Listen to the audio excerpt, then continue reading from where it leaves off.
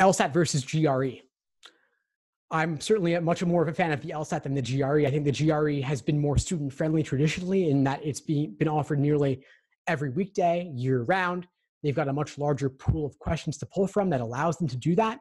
But from a law school admissions perspective, I don't really see its validity. I haven't been convinced by the data on it being a reliable predictor of first-year law school grades. I don't see it really relating to law school much at all. I'm not really sure what it's testing. It's kind of like it's an SAT, but a little bit harder in certain ways, a little bit easier in certain ways as well. Like, I'm not sure what math and vocabulary have that much to do with law school. I see the LSAT being much more closely tied to performance in law school, navigating difficult, dense text, critical reasoning ability, deductive reasoning, issue spotting.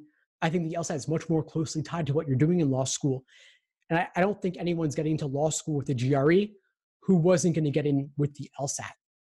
You also have the benefit of the LSAT in terms of it boosting your chances if law schools have reason to take you, because your LSAT score will boost their medians and help you get into a better, it'll help raise them in the ranks. Then you're doing yourself a disservice by missing out on that since we don't really know how the GRE is being calculated. It's not having the same impact in the US News rankings. So if you could do well on the LSAT, certainly go for that. If you're taking the GRE only and neglecting the LSAT altogether, you're not going to benefit from that potential boost in quite the same way. Thanks for tuning into the show. Please subscribe if you haven't done so already to be notified of new episodes as I release them. And feel free to reach out if you need anything at all as you move forward with your prep.